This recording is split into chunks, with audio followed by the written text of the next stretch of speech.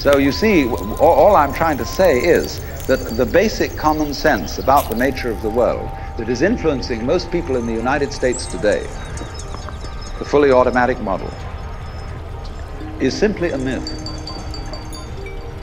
If you want to say that the idea of God the Father with his white beard on the golden throne is a myth, in the bad sense of the word myth, so is this other one. It's just as phony and has just as little to support it as being the true state of affairs. Why? And let's get this clear.